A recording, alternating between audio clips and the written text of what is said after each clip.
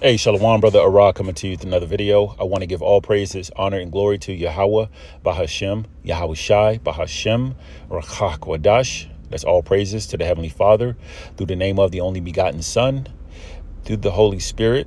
Double honors to the apostles and the elders of Great Millstone for teaching us the 100% truth according to the Bible. And Shalom to all you Akim and you Aqua, those of the hopeful elect that are seeking for salvation.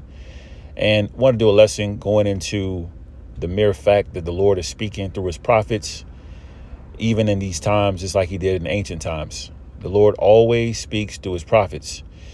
And when you read Hebrews 1:1, it says the Most High, who at sundry times and in divers manners spoke in time past unto the fathers by the prophets. That proves the point that the Lord always speaks through his prophets that he raises up. When you read Amos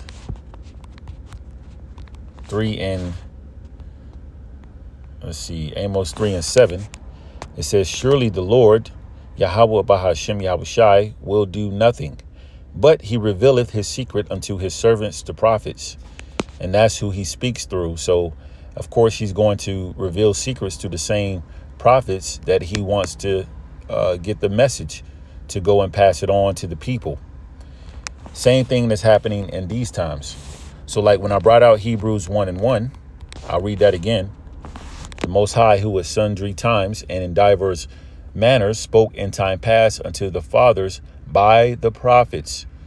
And the NLT says, long ago, the Most High spoke many times and in many ways to our ancestors through the prophets, through our forefathers, through the prophets, in which we are our forefathers back in reincarnation.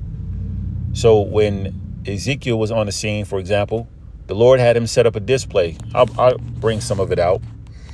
Ezekiel, the Lord required him to set up a display to portray what would happen to Israel, okay, to the city of Jerusalem, which, of course, the Israelites dwelled in Jerusalem.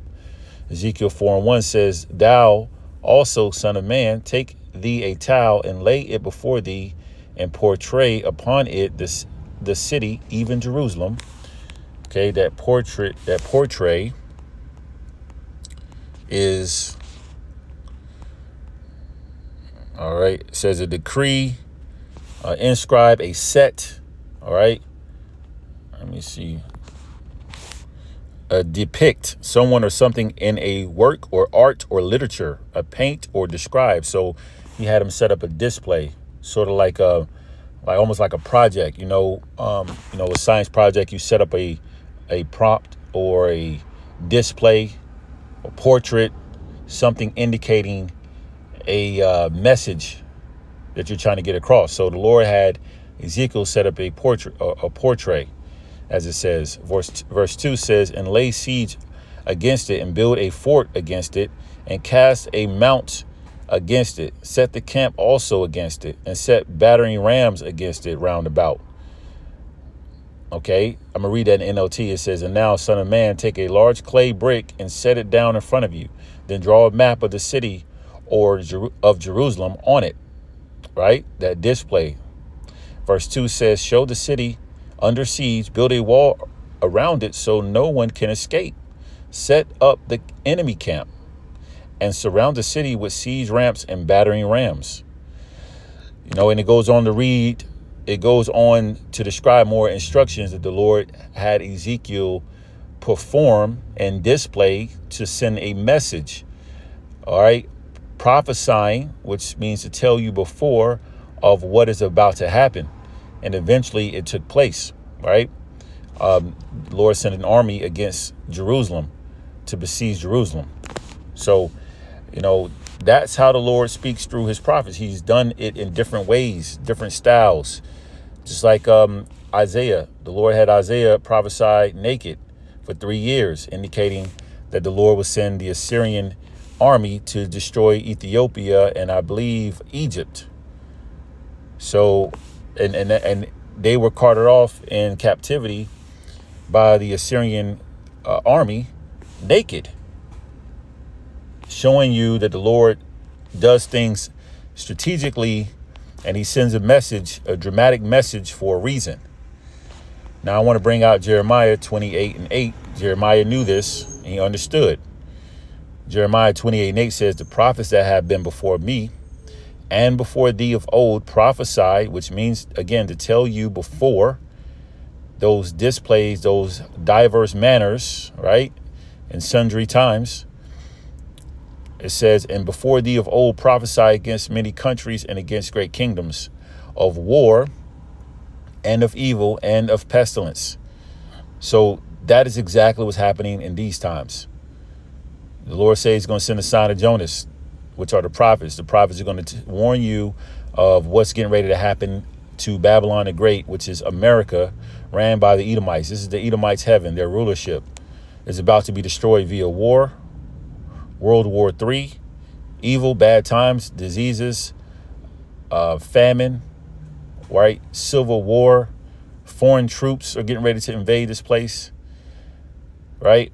All hell is about to break loose, and you have end of pestilence, diseases. So that's the process that the Lord uses to indicate a kingdom is about to be destroyed. We're witnessing the prophets on the scene now, right? And it started with Elder Abba Bivens, okay, which we know to be John the Baptist. The Lord says he's going to send, matter of fact, let me get it, Malachi 4:1, or is it 4:6? I'll start at verse 5. It says, behold, I will send you Elijah the prophet before the coming of the great and dreadful day of the Lord. Elijah the prophet also is John the Baptist, okay, if your spirit can receive. Okay, so the Lord sent forth Elder Abba Bivens, which makes sense because, we would need to see John the Baptist or Elijah, okay, which was Elijah in reincarnation before the great and dreadful day of the Lord. So we're witnessing the times where the great and dreadful day of the Lord's return, okay, to this kingdom is about to happen. So that had the gospel had to be ushered in which the truth is being expanded and pushed out via the Lord sending forth first Elder Abba Bivens. Okay, it trickled down to High Priest Ariah, High Priest Yaquab, High Priest Ariah, King Masha, and to continue on through the legacy. The Lord, kept on the spirit of our apostles, bishops, and elders of Great Millstone, right? And it continues on down. So the word is being pushed out. Okay, so going back to the point I was trying to make, when you read Ezekiel, the times we're in, Ezekiel, the 37th chapter, and I'll start at, I believe it's, just want to hit the point here. Ezekiel 37:15, it says, the word of the Lord came again unto me. This is the Lord speaking to Ezekiel. It says, saying, moreover, thou son of man, take thee one stick and write upon it for Judah and for the children of Israel, his companions. Then another stick and write upon it for Joseph, the stick of Ephraim, and for all the house of Israel, his companions. This stick goes back to plank. It goes back to plank, right? Just to prove that here, you see plank, right? Plank, a long, thin, flat piece of timber used especially in building and flooring, a foundational point of a political or of a program, a board. So this plank is similar to, a display that the Lord had Ezekiel set up. It was to indicate something, right? It's a display. It's a portrait, as the scripture call it. And this stick, the plank, has all 12 tribes, Judah and his companions, Joseph and the stick of Ephraim, the northern kingdom, and their companions. So all 12 tribes would be on this plank. So this is literally being fulfilled. That's how you know we're in the last days, right? And that the prophets are on the scene, performing the diverse manners, various ways that the Lord used to speak to the people. Now he's doing it via using a display on the highways and byways. Okay, verse 17 says, and join them one to another into one stick, and they shall become one in thine hand, right? Showing you that the 12 tribes are coming together, right? They're going to come together, Okay, but they first have to know that we got to show our people who they are. Okay, because our people don't know who they are. We've been discontinued from our heritage, and now we're coming back to finding out who we are, through the Lord, using the holy prophets, speaking through the prophets, right? Verse 18 says, and when the children of thy people shall speak unto them, saying, will thou not show us what thou meanest by these? They're going to ask, what is this? What is this about? In which we often hear about that. When we on the highways and byways, our people ask the question, what's this about? I see, these people on the sign, and then we say, well, does your father go back to which tribe does your father go back to? We kindly tell them, hey, you are an Israelite. This is, you're from the tribe of Judah, for example, or Benjamin, or whatever tribe that their father goes back to.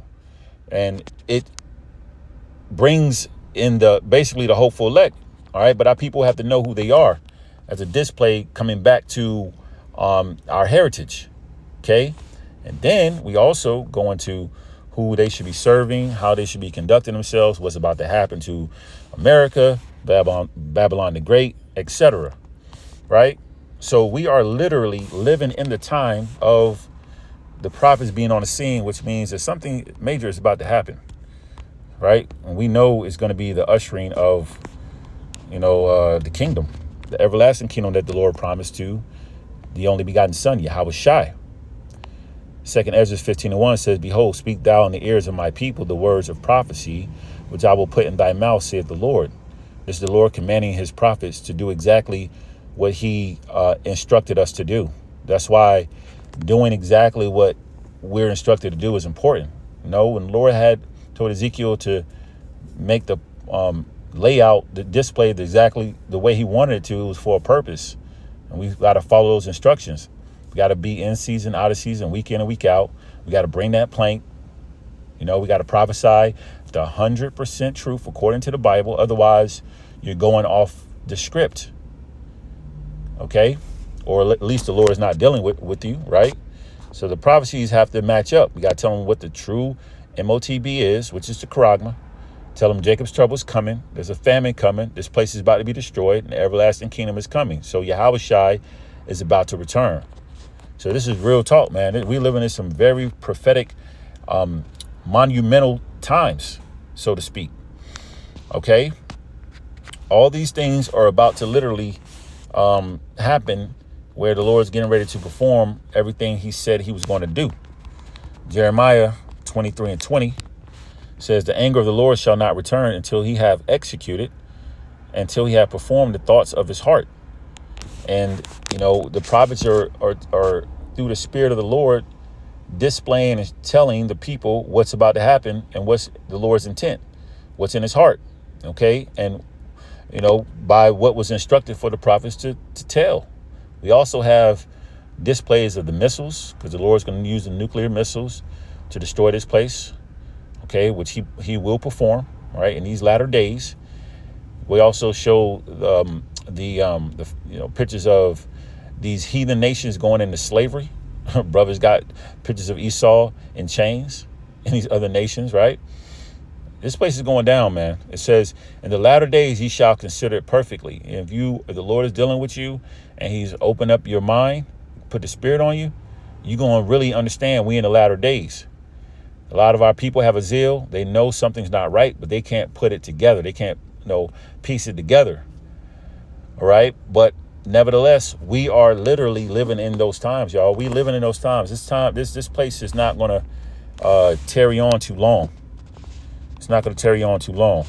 The Lord also spoke through Daniel using visions that he gave him, dreams, right? Visions that he gave him, that he gave Nebuchadnezzar. And he made it to where he revealed those dreams to Daniel to interpret them. He was doing that by way of, he was making Daniel prophesy by way of visions. The Lord does things, prophesy, speaks through the fathers in many ways, man. Ezekiel 2:5 says, and whether they will hear or whether they will forbear, for they are a rebellious house, speaking of the nation of Israel, right? Yet shall know that there have been a prophet among them. So at some point in time, if it doesn't click for the hope for those that are not a part of the hopeful elect, right?